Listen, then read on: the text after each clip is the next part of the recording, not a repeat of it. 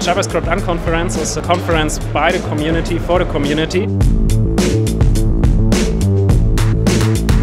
They propose talks, the people vote on the talks, and then the most famous topics will be held.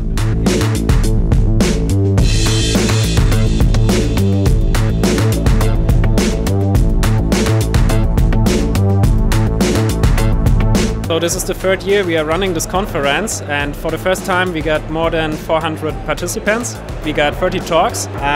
The variety of talks is pretty great. We got everything from protocols to CSS and everything JavaScript related.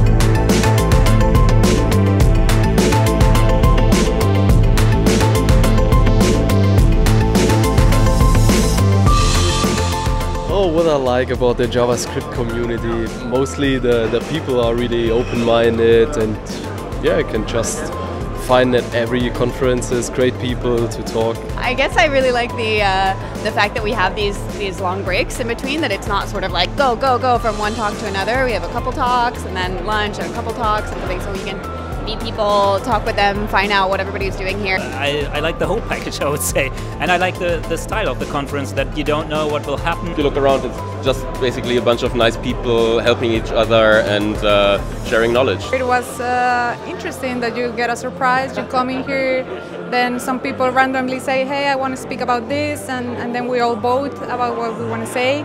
So I like the spontaneously of this. The community is growing, it's so interesting, and conferences like this is a great place to learn new things. And I don't see the distinction between the people who have the knowledge and the people who don't. So everyone knows something and just share it, and so it's great. All the connections that you can do